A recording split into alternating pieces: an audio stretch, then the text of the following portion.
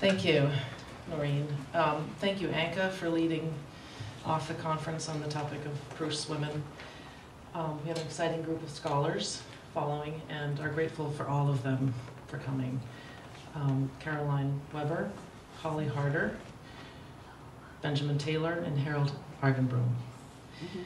I'd also like to thank a few other important people. First, of course, Noreen and the staff at the Center for Fiction for administering the Shattuck Prize for 4 years now, providing a home for Roger's collection, and coordinating the second Proust conference.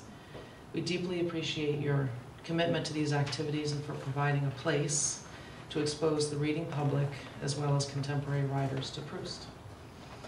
Secondly, I'd like to thank Stan Burnett, a longtime member of the Proust Society of America here at the Center for Fiction, who took on the task of planning the details of the Proust conference. He was instrumental in planning the first Proust conference in 2010.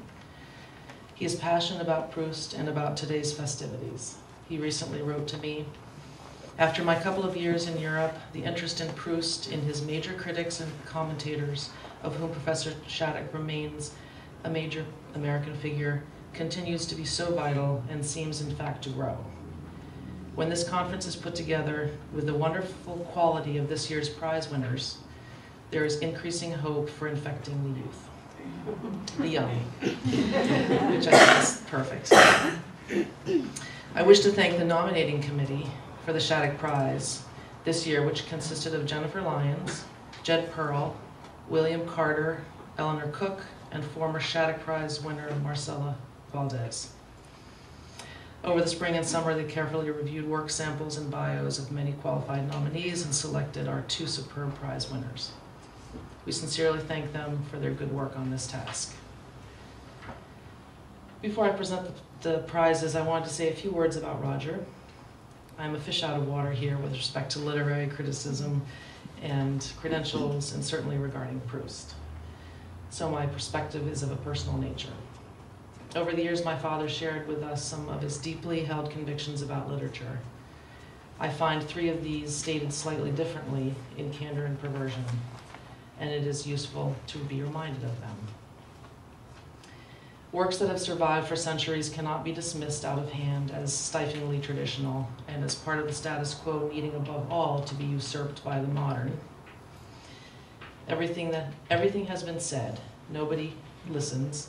Therefore, it has to be said all over again, only better. In order to say it better, we have to know how it was said before. Reliance on methodology tends to eliminate the experience and the love of literature. I'm sure I don't need to elaborate on this, but my father was a bit of a rebel. To quote a friend and former student, Michael Prince, Roger exemplified a truly independent spirit with a quiet, stubborn, and courageous readiness to go his own way. In academic circles and in journalism, he courted unfashionable ideas, wrote about them beautifully, and made them appealing to an audience enviably wide. In personal life, you could always count on him to look you squarely in the eye and tell you what he thought. In terms of Roger's thoughts on Proust, I won't wade into that pool. However, I find an interesting and simple passage in Proust's Way about learning from literature and Proust. To read genuine literature is to accumulate within oneself a fund of possible experiences against which to achieve an occasionally intensified sense of what one is doing, to recognize that one is alive in a particular way. I remember the verb to Proustify that I traded with classmates in college when we first explored Proust's novel. The word referred to a certain kind of urgent, involuntary recollection that we all experienced from time to time, and that now took on critical significance because we had read Proust and accepted this experience as something no longer trivial. We were constantly on the alert with our inner spectroscopes. Literature then, like all the arts, plays a formative and preparatory role in training our sensibilities. As Proust's optical figures insist, true literature does not divert but directs. The great books affect the economy of life for many individuals by allowing them to achieve personal experience sooner, more directly, and with less groping. This passage seems to tie into Roger's 12th thesis, "We teach what we hope to learn." So it seems appropriate that to celebrate the birthday of the first volume of Proust's oceanic novel, we turn to my father, who read and then taught. We honor, with the prizes in his name, two emerging critics who exemplify the idea that critics, by helping us penetrate and savor such books, are themselves teachers. So first, I'd like to present the prize to Robin Creswell.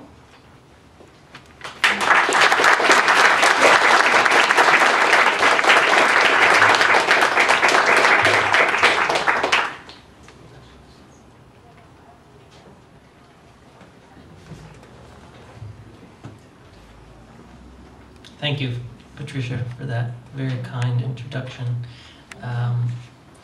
It's a great, really great honor to receive this prize in the wake of a number of critics whom I admire, among them Marcella. I don't know if she's around. And I'm deeply grateful to the Shattuck family as well as the Center for Fiction. So thank you.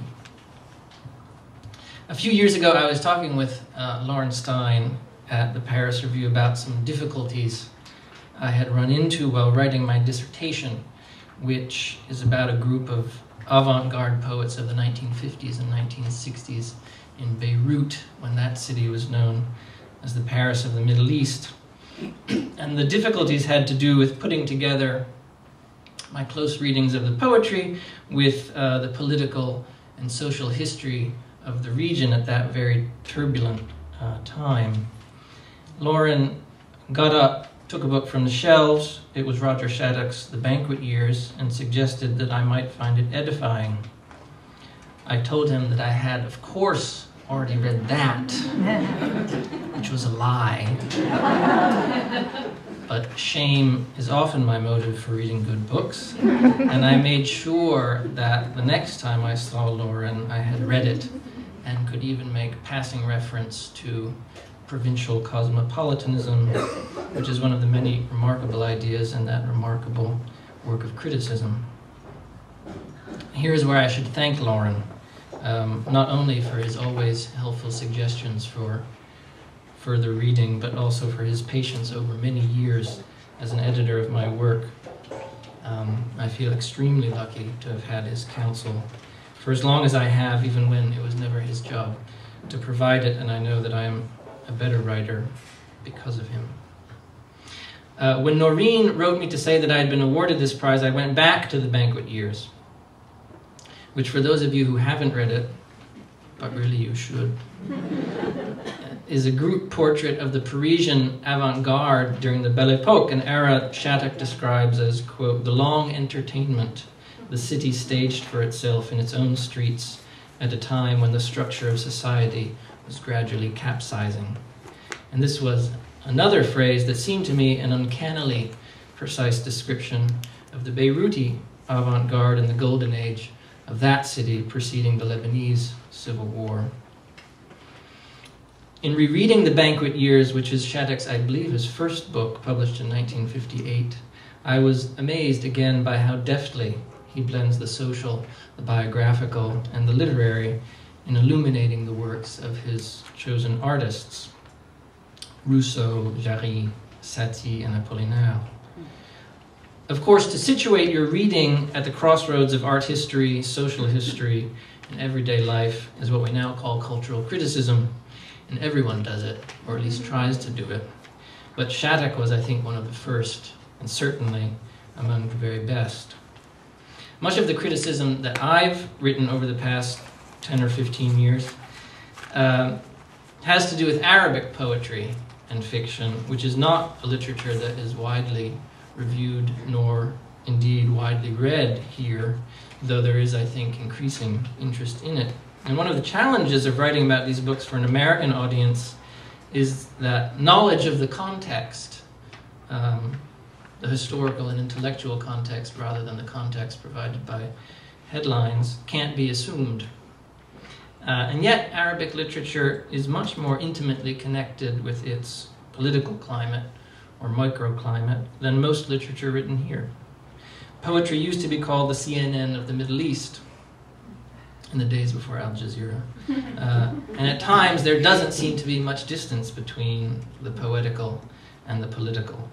I don't mean that the works are propagandistic, only that the pressure of events and ideologies weighs on them palpably, and not to feel that pressure is to miss much of what makes them exciting and even pleasurable to read. Of course, this pleasure is not that of an escape from life into art, but a regrounding of art in the particulars of history, including the history of ideas and sensibilities. So the criticism I write often tacks between text and context, art and social life, in a way that I hope approaches the elegance of Shattuck's example. Since I know today is dedicated to Proust, I thought I should say something very briefly about my own experience with that novel, which is also at times a work of art criticism. In the summer I graduated high school, I went through a hellish period of jealousy. My girlfriend had left me for my best friend, and my response was to cut myself off from everyone I knew. I took long walks along the East River and imagined the worst. Then a teacher of mine who knew me better than I knew myself told me to read Swann's Way, which I did. In fact, I read Proust's entire novel during that summer, and in the portrait of Swann in love, I recognized myself as what jealous lover has not, and I underlined the famous passage in which Swann, suspecting Odette of infidelity, taps on the lit window he thinks belongs to her, but is in fact the home of a stranger. Here's the passage. He made what apology he could and hurried home, glad that the satisfaction of his curiosity had preserved their love intact, and that having feigned for so long a sort of indifference towards Odette, he had not now, by his jealousy, given her the proof that he loved her too much, which, between a pair of lovers, forever dispenses the recipient from the obligation to love enough. Another phrase I underlined, indicating I guessed that it had struck home, is from the passage in which the narrator resolves to abandon Gilberte for good, for as he says, there can be no peace of mind in love, since what one has obtained is never anything but a new starting point for further desires. I'm not sure these are lessons any 18-year-old can or should have much use for, but reading the novel did cure me, in a way, of my jealousy. It did so by letting me see myself from the outside, like the pair of lenses that, as Proust says, quote, the author offers the reader in order to allow him to discern things which, without the book, he would possibly not have seen himself. I think what Proust's book let me see was that my predicament wasn't so special as I imagined, and that my walks along the East River, full of sighs and revenge plots, were basically comic, though I could only recognize this once I had broken the spell of self-absorption. Once that spell was broken, I could rejoin life, talk to my parents at dinner, play basketball with my friends.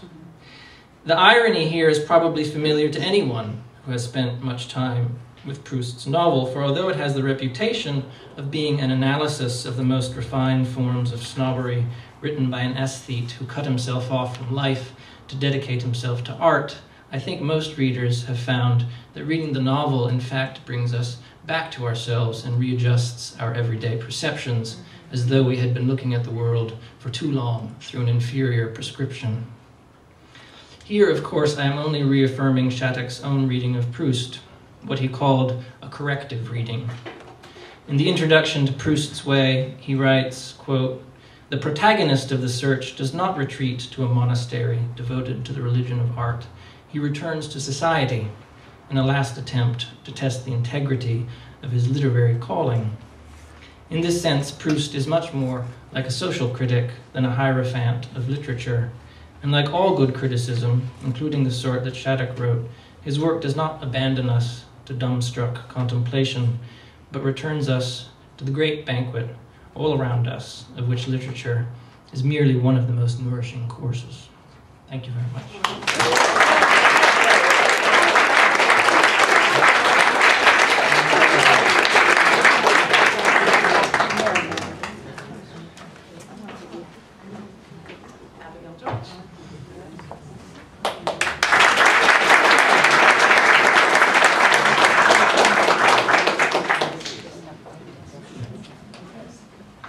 so much, Patricia, Noreen, and everyone else.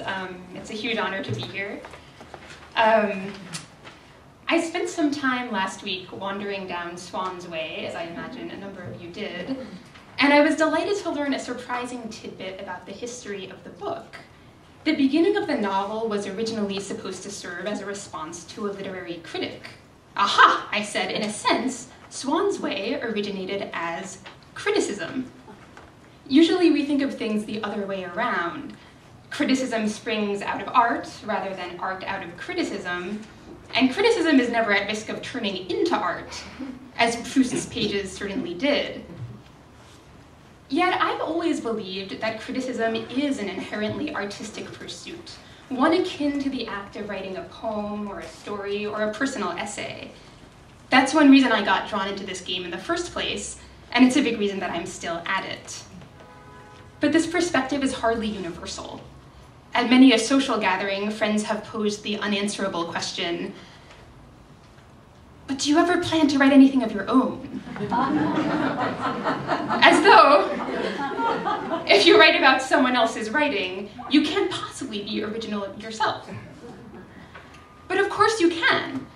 Before I started writing reviews, I read with awe the work of Brian Boyd, Dan Chasen, David Orr, many other critics whom I still admire. I noticed how beautiful writing, once put in the hands of the right critic, could inspire equally beautiful writing, sort of like the way beautiful couples tend to have beautiful children. Better yet, the original work doesn't even have to be so beautiful to inspire an accomplished review. As Oscar, you know what I'm talking about. As Oscar Wilde notes in The Critic as Artist, from subjects of little or of no importance, if it be the critic's pleasure to waste his faculty of contemplation, he can produce work that will be flawless in beauty and instinct.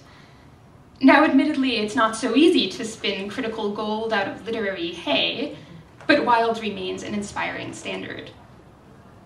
The power of criticism started to dawn on me thanks to a very artful critic indeed, my high school English teacher, a certain Dr. Shapiro.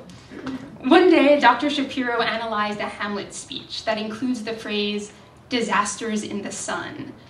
Disaster, he explained, has its root in the Latin word astrum, or star, and so the word, coming so close to sun, was a covert pun.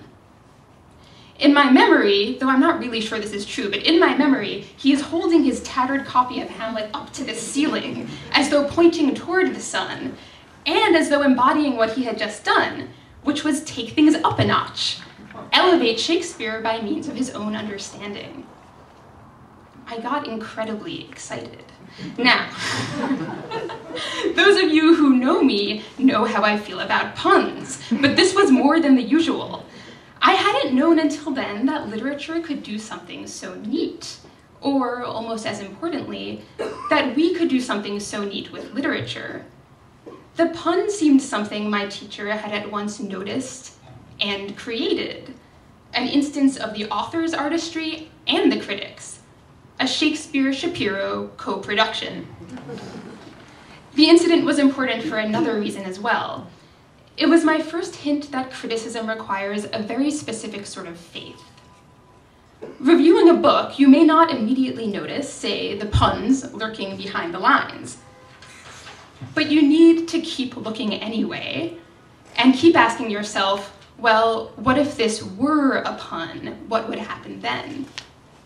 You need to imagine alongside the author you're reviewing. And then, if you're lucky, another narrative running next to that of the book itself will emerge. And that's the critic's creation. There's a nearly religious impulse to the act of criticism, a willingness to believe that anything could have meaning, anything could contribute to your overall understanding. Of course, you could be wrong, and often you are, but as in religion, unless you have a little faith to begin with, you'll never find out. And often enough, our critical prayers are answered. Once, for instance, several years ago, I was reviewing a lovely book of poems by H.L. Hicks for Poetry Magazine. When I had nearly finished the review, I started to feel a little unsettled. So much about the book had felt carefully plotted, but I hadn't noticed anything remarkable about Hicks's use of form. Like a disappointed believer, I appealed once more to God, or in this case, Hicks, and flipped through the book again, counting lines, counting feet, engaging in all the obsessive tics familiar to poetry readers of the formal persuasion. And then I realized something quite sneaky was going on.